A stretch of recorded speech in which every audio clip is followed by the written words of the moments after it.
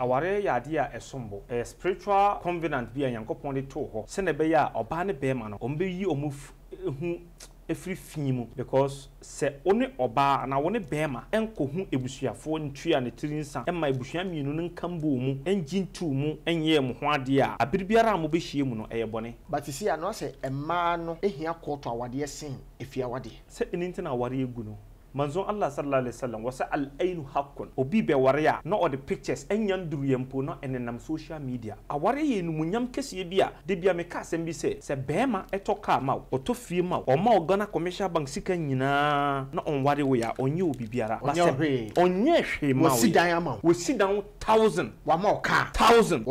onye hwe obi abase wo bi kun ne ne target it's about bob me me na me tena hai me spiritual and psychic expert certified and yes kwanchen and adibiara meye no se emfanya me kwan a menye wade guo menye da ba kwan a be fa so ya se me na na wo ho waja me akofo obi fufuro me so me jama o make cho some pa wo de me han ho tina wo baby mama o da se kopem da se na oba bi won so wo mu be ma no na be ma de ja no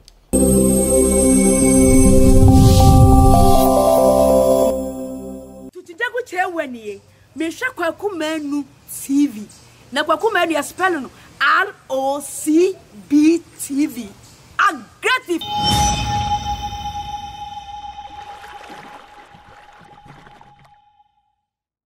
Many other for me say trade ampon Nyankopon adom baby bia wo bia me say onyamenti ohoye. This is aggressive interview everywhere is a war so you can come by the pen your story. They bia me ka say we hwe aggressive interviewer. No kwasem odi etie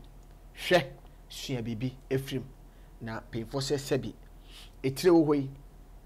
etire adwene no te sempa bo asas esno bia ne de ana afutu nso so yetimi fa free baby a emfa ho se akoda panyi odefo anahiani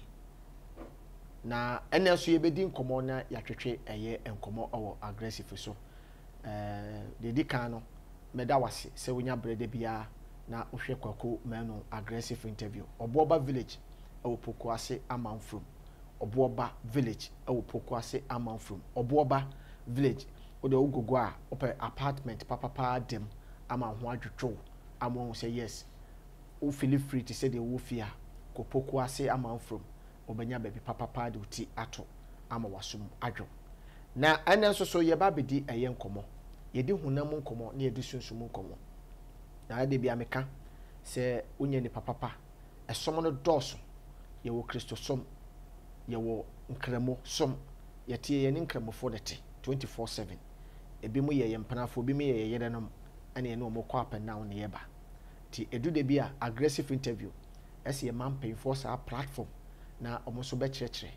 na megiri se Muslims a omo so ehwe me Kwaku Manu ntina baba de every time no makase 24/7 me makwan ma obaso ete se de ajagraja baso tebi ya 24/7 omo so yesunsun so le for so what ase na mo ye nya general people say ya na wona wo kan kore say ya adentina de bia no ontimi fa na church be ma tie for na ahwefo eni ti na de bia me bia me pro de man say woni adofo eni ahwefo eni Muslims eni Ghana fo eni na ntimi emedi eye nkomo awa aggressive so patcho me yetwa ye ho na ye ba ye de nkomo wo ho ahyehye eso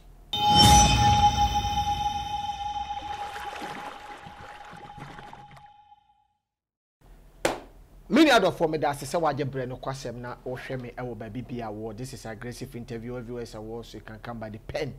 your story and so you be din komo na ya twetwe nkomo te say de bia da aya meka baba memo akwaba meje so assalamu alaikum alhamdulillah bibia sana meka no se tekema da bodwemu na moja edi afrosania aseda na edibe benyankopo yen complaini first worth no sana da meka no se obe sore na woti weni na wonda da kamenem obeti weni na wonda mochwe eno ayadum kese bia sika entiminto because nyomo wo ho no we are not good than them yenye apapase ne omo ne wowu no yenye kese nse na omo de omo wu no yen no ye papa na ye no embro omo de so eya adom na adom ye na abia so ye so na odom ye a wose se omawo na wo kaida na se wo ho a abirbiara no obema wo mo ti ye die before e be kasa before e be ka bibia no Nyankopon a tumi nyina ye ne dia obo soro bo asase kotubunku Nyankopon sabi ye muslim no ye tuntumna ya Allah ya Rahim ya Karim al-Malik al-Quddus السلام يا دعر يا صبور يا شكور يا حي يا قيوم يا ذو الجلال والإكرام يا هلك الليل والنهار يا رك الشمس والقمر يا هلكني وهلك الناس جميعا الحمد لله الحمد لله الحمد لله رب العالمين الرحمن الرحيم مالك يوم الدين إياك نعبد وإياك نستعين اهدنا الصراط المستقيم صراط الذين أنعمت عليهم غير المغضوب عليهم ولا الضالين آمين صلوا على رسول الله صلى الله عليه وسلم آمين آمين آمين آمين Nice one. Any ebedin komo na ya twetwe enkomo. Okay. Meji se abrabo ayebo no. Se bi akwe ni pasu ne ban. Aye de nante abrabom. But wo hwe this month ne this year kwa akoya wade. But wo bi se oh me ne me yere jai. Obi se me ne me kunu jai. Obi se maye sei na akoyi social ne media nso. Me no ka sensu so no obi wo mo a etin se wone ne yere kwa benya bufuo beba wontem na obeka so oba abonten kura beka no oba bi wa obu no ho fele no ho sa side ho ana be me bi so wo ma enye buo kura na osuro se na tamfo kura benya sa asem no yeah eti nipa bebre ti awade ase ebi ye malamfo ebi ye asofo ebi ye sempakafo ebi ye etitru ni abrempon akrachefo ministers bi ni MPC bi ehye dem a yesu awade ho because ye ntimi nkokan asem bia nkyere obi a sunsuaso be pa na ewo awade mu a this a problem no etimi ba eno no yesunsum asem ana honem modie okay me da say the bidika no mechia ohwefo nyinara mechi obi biara sabre okay his excellency nana do dan Kwaku fado mechia no okay ye mpeyimfo ya hemfo obi a mechi obi biara asema wo busa me no about aware ya ade a esombo okay spiritual we are covenant bi Yankopon de to ho se na be ya oba ne be ma no ombe yi omufu efri fimu okay because se one oba na wone be ma enko hu ebusuafo ntua ne tirinsa emma ebusua mienu ne nkambo mu enjintu mu enye mu ho ade a abirbiara mo be hie mu no eye bone okay unkoye oba ho ade unfa ne tinsa koma ebusua ama ebusua mienu no emkambo mu okay enchichire nkase yedi asimesi ama wei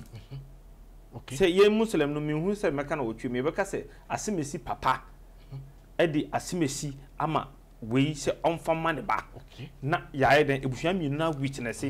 nti aware no aware ye people na ye han ban ni niema ye cake kese no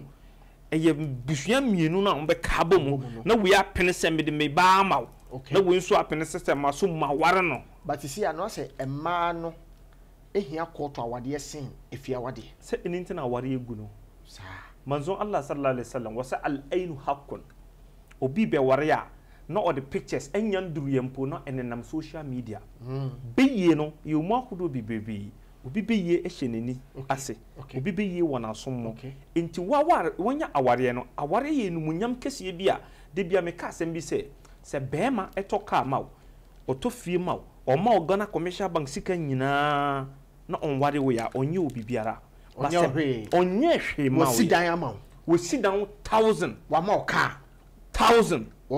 onye hwe mawo ni obe kokoro no ye kase kokoro won hausa for ebe kase won de say won keki de obe kokoro a obe ware wate wanim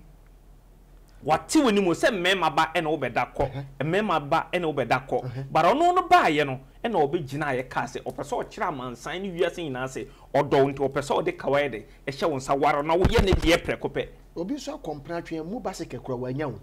na se obi akompra twen ne atoka ama na sifia ama onye hwe ma wo islegon fie onye hwe nkrofo se ne nya sa ne ma na ekire sunni mfaso amfa mo ye fre bibi albarka ye nshira okay Mr. Bob obi betima nya 1 billion entimi nye hwe sisi asika na besa ba mo obi 100 Ghana cedi na man 6 months sa 100 Ghana cedi no ne ubeba be hu no ebe nwanwa okay 1 billion no inshire nim nti ayira 100 Ghana cedi no inshire na ewo mu no 6 months time wo be hwe no hu nshira adore ne awo you be surprised. That is why obi timi etena table so any seka ketwa tonton ade ma obepie container obi so be a whole of supermarket echire no sika no onhu no ho ano na aba behye na ya tumu ye firi bibi adom ana inhira albarka enne hu hia nkrofo san ana sebe o man nante basa adi memechi because of sika ni wiase japade a omuwie ya ni nyina abo omo because albarka nim what the me can say ehira ennim ade a inhira nim no Mr. Bob it is some from asisi ya no unexpected nashe inti bema obi gina na wa ware wa ye bibia ma wo bema obi gina ware wo no se bema ware wo e de wo to single room mo a en obi en wo twempena na o de wo kotena trazako a de wo ware wo de wa to single room no wa hye wo ni munyam sane ne wo trazako no na se ni munyam hye wo wa de mu no wo de ama wo kese wa busuam yes wo de ama wo yes single room me Kwaku war my second wife mini ni share ya no ye nduru 2 weeks na me ware no asem ba ko na ne papa na ka kire me wose sama ba me nso no oye amana mame na se ono ne ba no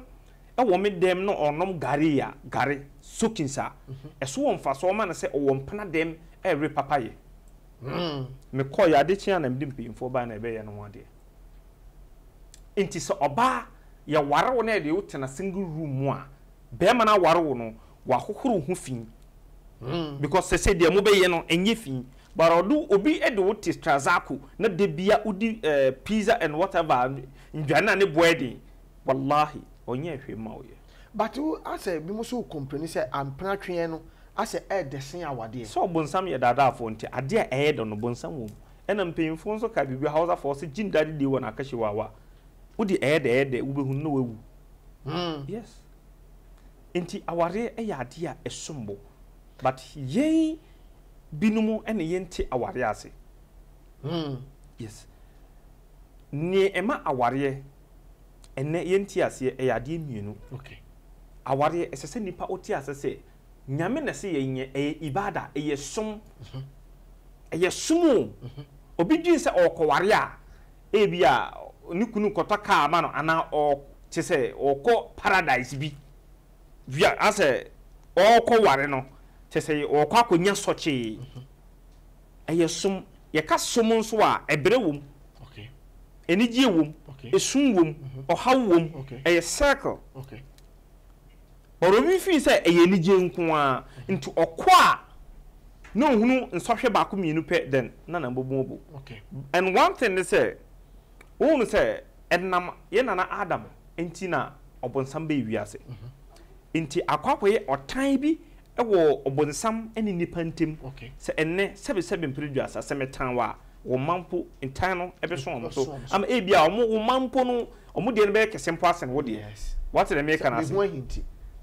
enam nana Adam enti ena obonsam ye man ba wiase ena o ka se enam nipa hunti na man ba wiase nko ade ono nko ampene se obekọ obonsam jim obepẹ kwan bi so na oni nipa ono nti edi ni ba wiase no oni nyina obekọ obonsam jim okay en aware ya ade a eso nyamieni okay eye nyamieni baako okay enti nyankopon ka bibi se aware guo aware baako se guo a nyame na kunya no ewoso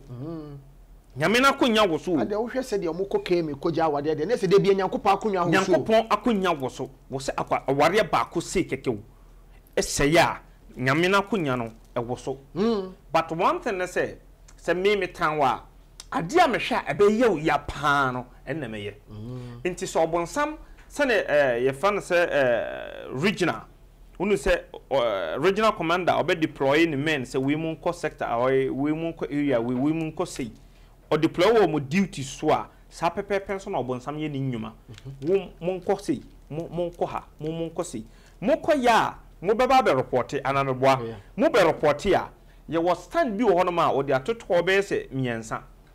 into obi a obeba no waka se hwe ejana eto bebi se ni eye me ye frɛ gini bi sunsun bi ye frɛ no Umu Sofian wote so eja ato bebi a eye sa gini na obonsama soma Umu Sofian eja beto bebi nkrofo be kwakọ ye beti committee ama na amakọ investigation ye nhunu ne ye de jane ba eye Umu Sofian na disa eja ne ba wow yes wachifi hokwa yes no we abeka me na ma eja to ha eto ka we mu kunkrofo ekoshi Malcolm ekoshi say ekoshi that ne akasa wo gina stage 3 Okay. Na ya ka say okay wo so koye den ye so hwe me kana eko free bipo no so ay kum nkrofo no e me na me kokoye e de me nsa chinchin break no e ma kana koye den kukum nipa na ye busa wo so kokoye den me ma oh me na ebi mu obi se ni se na me ma dan e dwirbu o mo so yes accident bebre e koso nyina no enye kwa e fa hye bibi manifestation adibiara ewe ni so no e manifestation of spiritual yeah we ase nan kasa no a manifestation of spiritual e sunsum na edi ye wi ase na nnwumadi a e koso no e sunsum na hyase ansa na aba ni so that is what it is nyame nan kasa wo den se uji yamedi unji yamedi asanka won kwa so de nyame no wa hu no o wa himfa wo ye hu yes inti odi ne nnwuma e wo honhom e na wo sa kire in Ephesians chapter 6 verse 12 for we wrestle not against flesh and blood but against principalities. For we wrestle not against flesh and blood. Ye the one enye no hunam no moja na enya. Esum etumfo na nkabrecherfo. Nwam na esum etumfo. Duma ben no mudi. What the make can I say? Inti obi a obeba be ye bone no ama na stage. Me na me ko ma we kun we me na me ko ye say okay gina ha. Last one obeba be ka say me na me ma aware we jaye. Omu ko akoware hwe mama ntokokora amakon. O nansen a mo ware ya mama o mo jaye. Na o se bra wo bra me nchen. No de ne nsa de ato no sene kan na beti no de na wa kana ben no ho de onu gu awade no e wo post si do sam o post si no obi a wa magana ina obi a awu de wo gu awade ba ko no wa magana obi a awu ogana emfa so obi a awu de wa gu awade ba ko no wo nim nyam se no wo obonsam enim into obonsam ase oba ase wakoye ade ase wakoye exams bia ase wutum se exam ton na fa on na first a weni aja we hu no na wa kana abata ho no obi a ogu awade no saa na obonsam so mu de ye den e de tale no ho wow nti awade jaye eye ade a obonsam eni wo ho pa nti se wo hwe wiase ya awade a ye chechire no edo so se na awade ye gu no edo so se na awade a ye chechire what the make can say inti eya ade a obonsam involvement e wo manya kwa de bia wade ni kunu na se ade a wo se ni kunu anoso dodo enso ni be me na nante ya la so wo se ni wo wade ni we ni hu se na anoso yen so na ye ma ye ho kwan e ma sa ade ni si e kwa be so obonsam ho but ye na ye koye niam bi ma nya kwan ansa no so ayede aye enne aware a ye ware no bibia sirri yesi aya dadi shi da gaskiya aya dadi shi da asiri nyankopon ka se obi a obi nya nkwatentene anya dan kwa wa abrabo mu no this onim se ne ye kata ya no okay ye kaya no tum ne de beton ya wade yes awade bia asem awade bia niwa asem nim because ade biara ye nyame ade no nsohwe kakra wum okay nti nsohwe abeba no ka wonu tum ne ye ho mpaebo ne ka kire nyankopon okay but obi enka nkire nyankopon no wakoka kire nadamfo wadamfo no wo nyame ebia ono bebia wo no ono wonya ho okay onya ho okay wonya boana nchini nchino onam se no ho bon enye obia ne bema wo futupa no wakodi adamfo ikiri ena yinyese ena wo na wo tena ho na wo hwe ena obi hu ana obonsam de ne ho agim ode no wura na afi akwakọ ebibia wo ho adwa wo de wagimi o ana bema wo ni obu kwase na wo te ho me ne no anka me de me anka me kọ wo tutu ogu asoma mpada ko no akoma pre ukuru gba no okasa ho kwa na abuafu ena ema bebre ebu omo sofo esene omo kunu nyankopon se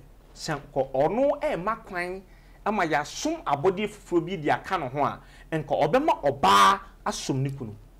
nyame kan nyankopon na ka Quran mo sempen fo hwe wo se enka obema oba asom ni kunu the prophet time tititi lokacin manzannai ya watan biya oba bi ediniti edi ato ni kunu so ni kunu de ni ti ato ne nsaso ana ni kunu ndafa no omo odi nkomo na ndafa no e wonda ne mu ena ni oba no ni papa frɛ no na ni kunu no nso da ne nsaso onhunu ni obeya obeyi ni kunu ti ono nso mpese obeha no kunu no ama ne nda na eden asai ono fa sekan ena otwa ne nsa otwa ne nsa awo korea ni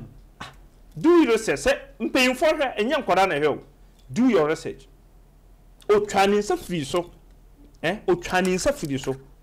ena odi moja koy wow yes otwane nsa firi so obi papa wuye ni papa wuye no ena ne kunu se omma no kwan ma na nkɔ ne papa eyi ontena dem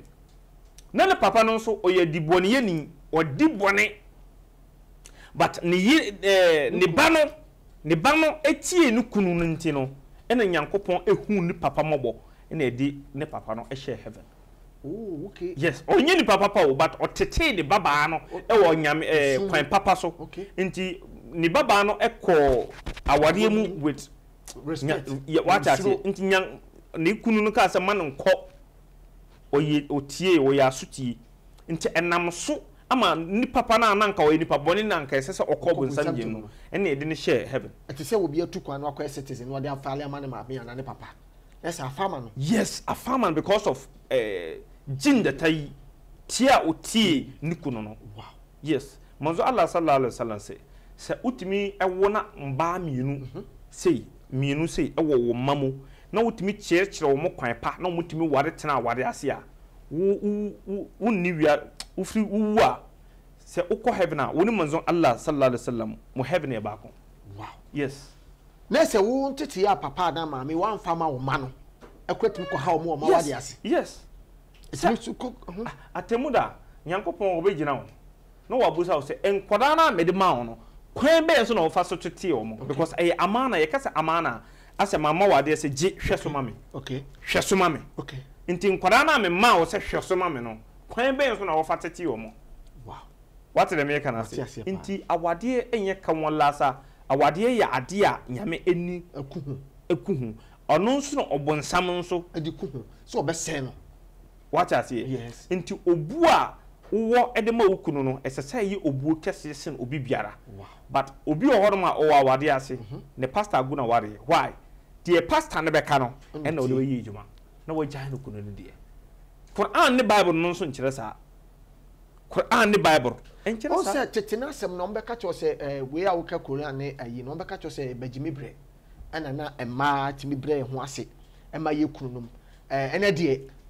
social and media no class aba ye wo 20 ho ahwan de ye wo 20 den ya say ewiase mo an ye wo ana ya kwa other planet mo che say satam de na badimi ene de oba ntimi be sa nantin kojo na wiase na ye wo ana wiase kure ya nti when you go to the room do what the room do nti wiase de mra no kopim say wiase be wie no mra na na be ye adwuma enne di say wa firi wiase na wa kọ ebia makuri sa other planet no na wa kọ di so mra nantin kojo hwan bre so kuntun kunun bre so do wiase na it is the same world and the same law sasa so ya so na fata nkroma kwame kuma na biara enti the same law enne no ma fa so a yempiyimfo tie nyame asem fa kwan pa so no enne ama sebe omutimi nyini cha yem nyapade bebrebe because na wo hwetete na ina yes nyame som mpo ni ho ase nyame som ni ho no na body no so te sene ye ka say nyame som a anase som a yisuban yes enne yesi nyame som abampo no sebe mpreduasa krono a edoso na nye krono ketewa bara tete na nyame a yenhunu nyame papa te se enne no so obi di na ade to ho no ma obetimi akọ 1000 years ababa fa na ade tete na sebe nyame yenhu nyame te se enne no before bema bi hu oba pant enye ize ande na no timum uko hu se ya wohoro pant di sen ho a utimi hwe bia na ko fambo ne cheme utimi jake nyina yetimi hwe pa ne so no hu se ya hata panta what I say nti wiaso no asesa yes yesi nyame so mumpo aba enumpo na bone adoso ena ya ma obonsam kwan na obonsam so ayeden ewura obi wo wo ko wa ware asem kura kire no na we bifo obe condemn no kura wo de ho aba be ma no okay obi ni be ye hye na somu ni be ye hye na som and secondly no so no be ye na hye na som no so be ba ka se ha mi kunu ohwe mi ye oyese so ni be ye no hye na som be ye so no ena ye sunsum a omo ne ye ente okay Nyankopon ka sa wa ma khalaqtu jinni wal insa illa liya'budun Nyankopon bo sunsum akodo ni ye nipa ne betena wiase ye mu akodo ye wo sunsum a mutu nsuo mu ye wo sunsum a omote beposo ye wo sunsum a omo wo sebe nwura mu na sunsum a omo ne ye te no ene ya abeifo okay ene na payinfo de hwe so bu bebe say aboa bi beka wa na efiri wontumem ya bebu a ye de ma abifu ababu no komu deep ne koye reset ye ababu a ye de ma abifu because beye ene wo ye nchen pe beye ne te sa atade utimi fa hye esa de to ho beye no ete sa atade o utimi fa hye na wasa de ato ho obi wura be bi atu wa utimi de to very good okoba asore dem na ye asore bokonka ye di asa ye mantem ye dem no ye na abifu na wo ho obi ya to edu anajo na wa fa hye nti wa ba be fa information he me kunu wo hwe mi oba akom homa wa toka ma wa to sei wo ka se ne ni age wo se no nyonko a wo tan wate anajo na do wa commission wo be da wo be suda ye boni na wo suda ye basa etimi ba na sakra ma se bebe ifo timi to sunsun mu kunu de to so na fe ukun na ware na nanka enije wo aware ni mu no sesei na ne ma ba start sesa se ye ware sunsun kunu de ma wa usunsun kunu no ene wukunu ebe twekura nti ubonwu se na ware be ma no na niema koyie ma no be bia ya kama all of the sudden adikitu ebi ana ada ne ntokwa adikitu ebi ana ada ne ntokwa beya na nipa onni ni papa utimi koka wa ware asam kire no no no ankasa akọ sebe adisa no ohye ne beya atade na okọ fichiri hye niema omo oba bu nsam bitimi free baby beji wukunu wow una mo say hey oba bi di mi kuna ko baby na wo de tena dem na wo ye ya gye mi kuna efiri mi nsem enkrofo dodo na ya gye omukuni efiri omu nsem na eye oma no ene kofa de bre wo mo bibia obekirem asema anya asem ne so ko hwe obi die krampo a obi die so se ne wo de so waka na no atum ba o sori a wo hu ya na wo ka wonni ani a wo de be hu okay wonni ani because susum no omo fra ye enifrafo de se yen no yankopon adom ya ye hunu ye kire hu wo se me PSC ya se me hu susum o hwe me nimpe onim se me hunu obedi mrika okay even me drive krampo a metum hu bi ohu na ni bom so no se wo papa wo ehu mi no di mrika no okọ but mu ye se ye de enu ase ye twem hunu se o nipa obi o wa wo no wo be hunu se nani emienu ba me be hwe na me hunu se nani 6 wow obi o wa obi hu se ne tie ba ko me be hwe na me hu se ne tie 3 wow ento nyu bia ne ka ya asem kire no asem na o ka no na so no e be ye ne hyem okay be ye no ne be ye hye na so mu onya te se pe asa afa bibia be se anajo na ade esa na wafa ne be ye atade no okoye mission wo so no wakọ pia oba bi bunsampa bi na wabeji wukunu ukunu a wure na bre for so many years afi ukunu ente wasem biom ukunu sori ana sebe na tension akwakodi bebi uso de hye dem na wusu wan kasa na okotwe dem a wo wow wan kasa na okotwe dem a wo sasema ye kan ato ma bebere obu akura social media so woni mo bia nipa ne ba ya oh sister me pe wasemu ntade a wo hye kura ye me fo so na afidie nipa na ba na danfo no invite no fi obi kura ni mo obi da no start yi ne ho ntade no de che nipa no wo de ma no o me mpabo ani je ne we ko no no odu wada kwa wagya wo mpabo wo geta no etimi fa de ko nti manzo Allah sallallahu alaihi wasallam wakase mpabo a memma no ngu abonten fa boy di gu abonten no nye yes enye dara adi ntina wo mpabo be gu abonten obi pe wa sisi a obenyaw nti empabo wo be da fa wo mpabo afa hye dem memfa mpabo ento abonten dabi menye sa dabi hye nima we wiase o wiase na ewo ho no se ne ehunu no enye sa na tie nima echi wiase mo no wonum se sunsum do so se ne nipa sunsum do so se ne ye nipa nipa na wonam ho no wankasa sunsum miensa na di wichi wow se obi a wona star yes your 4 eja ensu enframa ena anwa element ne ye sunsum ayi sunsum 4 elements sunsum wow na wo sunsum no niam bi wo ho no ma wo di fin kana ebe yeah that is why won say nipa peja wo peja na sebe ye de masam hyew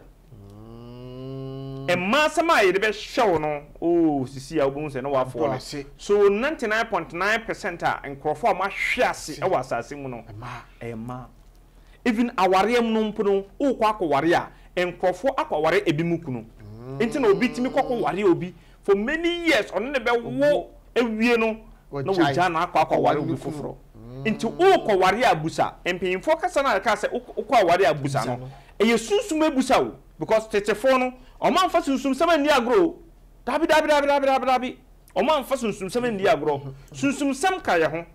because wiase no sunsum na ede boy nyame na ye som no o sunsum nipa nso ade mienu flesh and spirit but they keep you alive nankasa na ye sunsum ene ye ohome na wo ye den ohome no o kra ne kuta ohome wo kra no nso ne kuta won kra bia that is why akra ne firi nipa mu a abrabo na asa waka se guachi enti wo kra no ne kuta won kra bia en kra bia no Yesu ka bibi say man shall not live by bread alone enye so obedi no wano monko awo ene be ma wate ase ne mu wudi no no a ene ye body ni de why am body no ba kra ne enti wudidi na wugya no a de na besi da ko pe yes what play negligence to kra no that is why tetefo no ye wo akoda to ho nye a ye bedi kan de akoda na akọ ne akobusa akoda na se shebrebe na odi bae ene ye se enye eye bosomsem because sasofo ankasa ankyerɛwa wobɛde na sebe wo ho atɔ wonto wa de bia baba be to collection ai wobeto collection a no wayo ye osofo bebre a omo ka no korɛ sofo ba sofo be ma bebre omo ka no korɛ pa but de omo ka no korɛ no ye ntie omo to obeba be gina wodi atro kase aba be gigi esika de akwakoto ka kase no ene ye hwe no obitimi ka se Jimmy sticker fatale wo fie ho kromfo mba wo fie ba okunu fie a bulldogs anybody guys need to a good fee no enye easy but leadership by example so what say me fam wo second time me fee kromfo mba me fee a wo fire example na me hunu ansa na me so ade atum obi so be ma sebe goal che na wo no wo hyedade de a obeji adi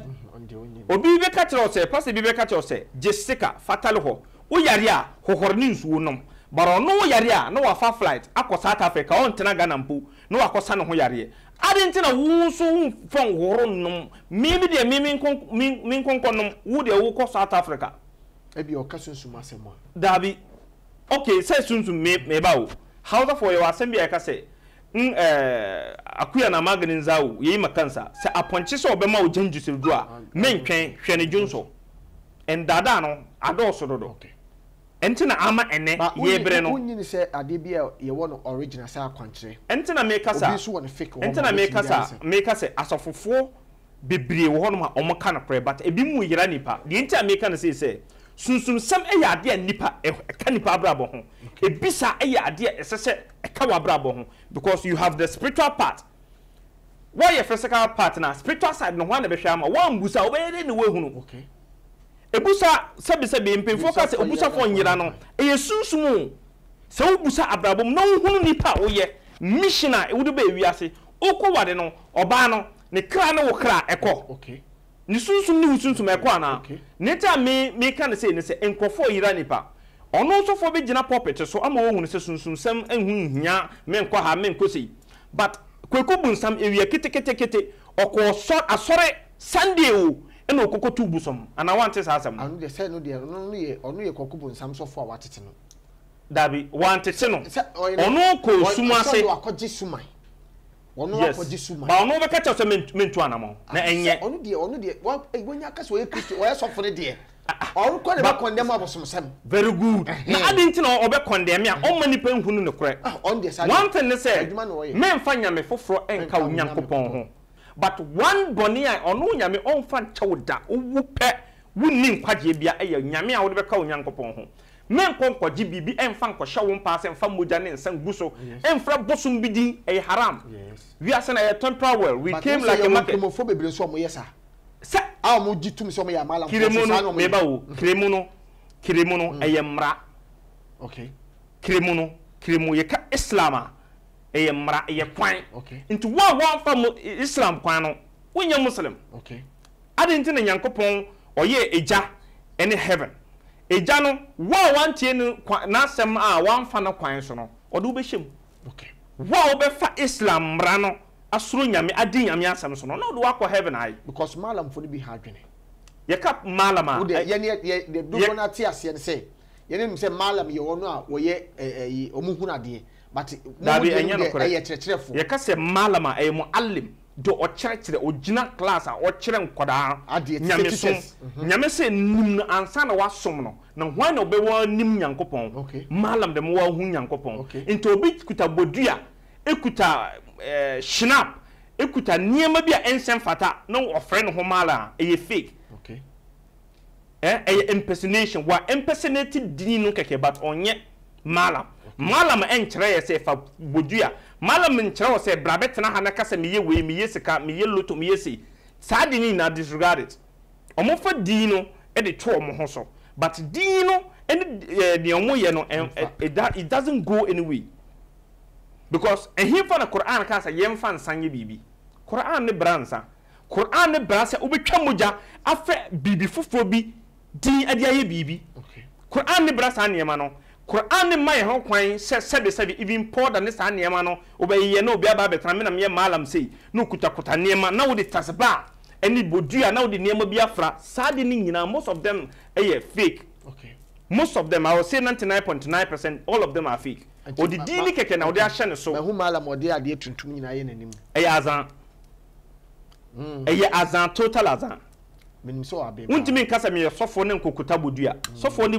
sofo sam ne bodua sam enko nti malam sam ne bodua sam nsa sam ne sane ma it doesn't go wow obitimi di to no ho so obi yire ko no ho a wo se de se me de wada ansana na islam no kire wo se obitimi de obi hu yirada san so wo ma no dogi so ma wo so ade mu se ando de afa kire ma because o ma wontimi na ya ni nyina na azan nti uko obi ho na ono so ye malam na uko hu shnap bodua wo no ho a onye malam o fake wow uko obi ho uhunu obi o TV so uti obi nka uhu nipa no uko no ho na uko hu bodua ana bibia ye de moje eguso a the person is not a malam onye malam wo makaranta wo kire nkwada nyame som malam wo asore dem a all preach the gospel a kire nipa nyame because nyame no sa wo besom no a esese wo hunu nyame wan na nyame kwan be so meji ma fa me som nyankopon malam is not about come and sitting na me na mo we na mo we abra na even to me any nipansam to me nyame o nyame ho so the people who are bragging me na me say uba met me say who to me wow only to me that is why atemuda se nipa ye nyina ye wu na wiase nyina ya flat no no wabusa se le malele mulukul yew wana ahene ye ne dia sa time no his excellency nanado o shefom wo shefom me shefom o tekokko so ono so shefom obia shefom obusa ya wonu se na emusuye aye din no sa no hono aye din no wa nankasa ansa no ho lillahi wahidul qahar ono ni nyame na yes ohene mo hene no yes into this regard and de say enkrofo ehunu because omo ye peteku a mo de odwan homa akata omo ho wow what I say nti aware de eyade ahunhia and aware ukọ ware a busa nipa wo ya me kwa aware no first of all krampo me kra ne kra eko ana because enkrofo pi akọkọ ware enam so ma omabrabo asai okay because when busa and odi no hu komu asen na brabo adwuma sei ni bibia ye basa o ware ye pe asan ebi wono ma nipa wo ko ware no no o kra ne kra enko na de pa ana se de na eba se wo ba timi ware no fa ne kunachi e ma na se wan busa anhu no se ye wukunu ana san ye wukunu because odo obi se ye wukunu no wuhunu se ye wukunu a how so be fa ne panichi ni na ye bonsamsam ni kunu pa so beba ne ye se ye bonsamsam be ma bitimi beto so na afadwen na se on pen why into wakwa into bema nti ye woni am bi wo hono ma ye won se de ye frena awia me twi no bibi wo am ntimi nka omo de do ayi asoso very good asoso ye yidade ne firi hono ya yidade na afiri ha na de ndua me no de ayesi ni akekere wade a ye de ye do nyankopon wo de wo yire to kwa ha ne hemfa obi antimi mfa no ho nka no mi do nyame wa loko no o se na krama ya omoka no wo pa ma obi nkotara wo yire eso ba na ye dwamanfo aye hu ni video ana wo se wo yire wo ye dwamanfo wo yire ye de wo de ye mpesa asoso miinu no ye nkambom na ye nye ne ye be ye mfa nto ye de memense awade ba kwan ya mefa so awade be gina no meye se ebia wa hwe oba bi na oba no wa kosku wa sua de enne wo so wonye obiara don't worry wona wo de oba no ba aburuchire wa ye den awade disappoint you don't worry bema no wona wo tini no ho ma tete ne gota ne bibia enne oba foforo bi ji don't worry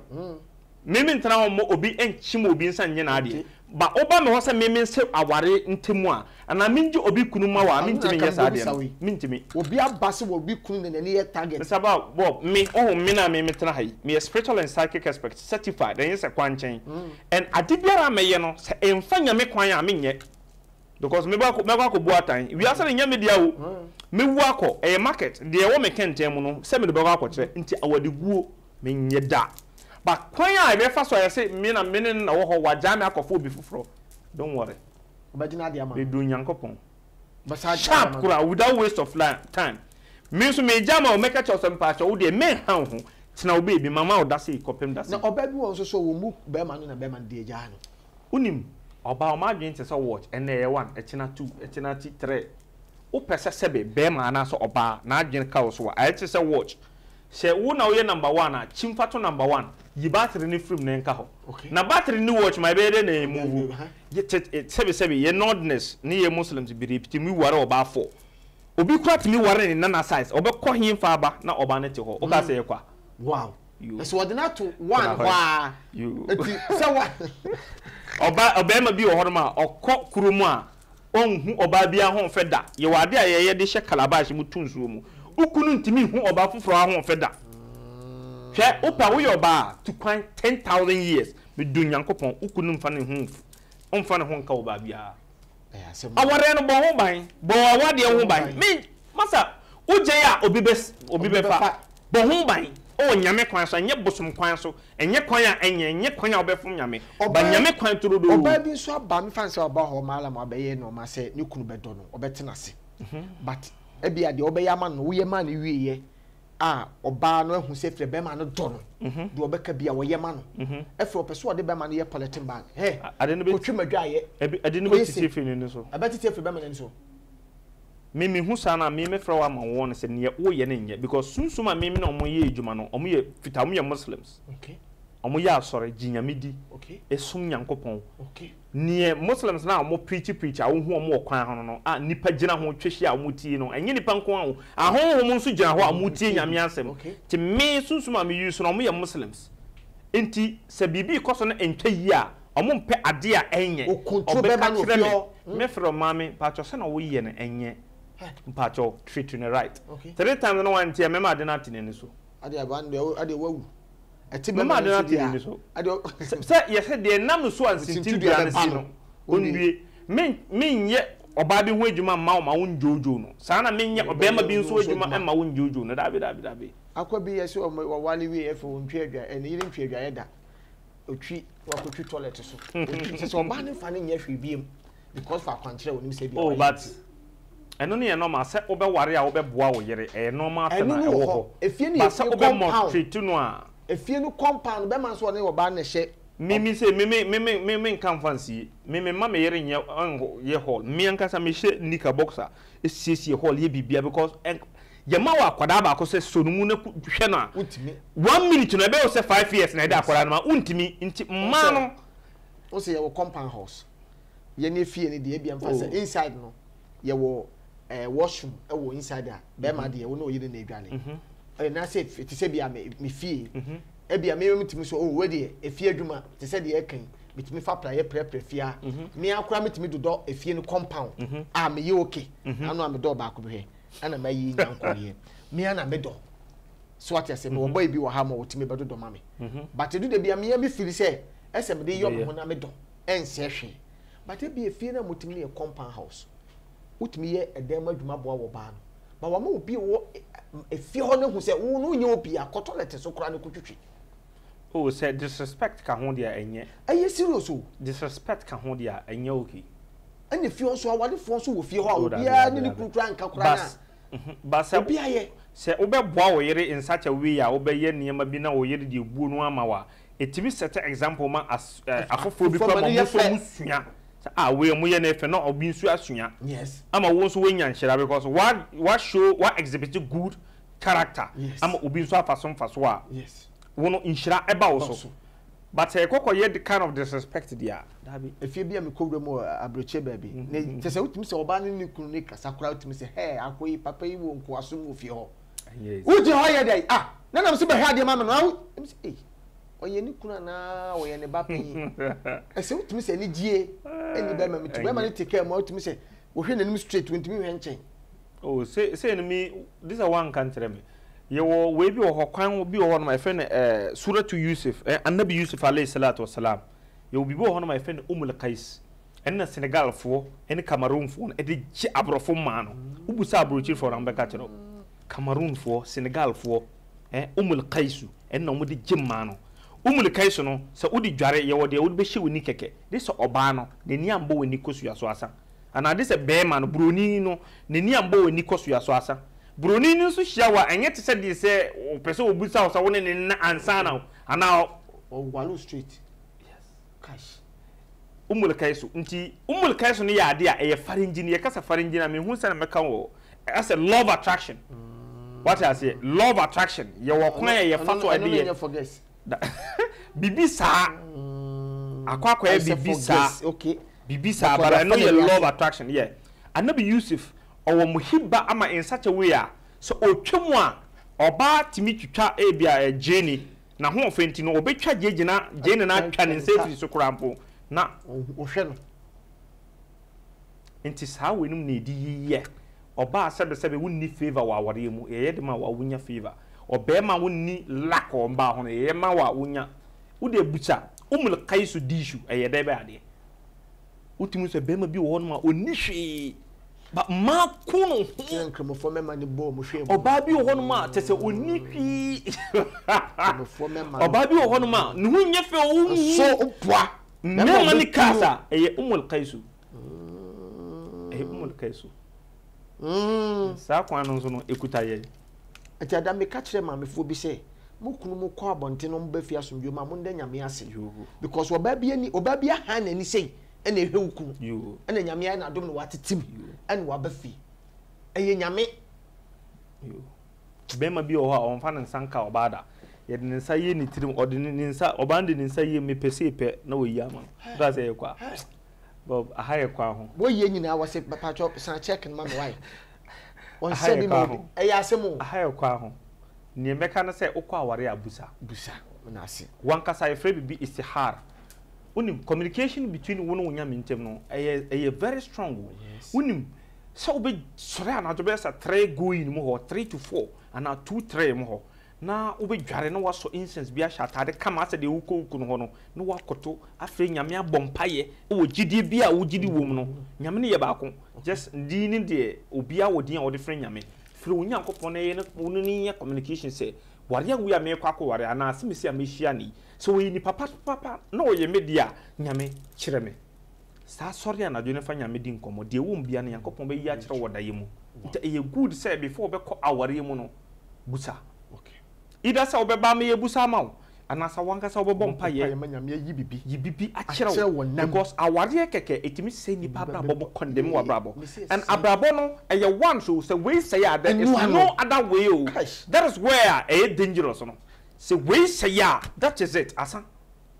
oba bi su trim ode be ma bi trim ode se woni wagya awade ekran ka wonya o ma nko na wo san na matire pese wo ka wachija kora oba me meka na no atom baba bo o number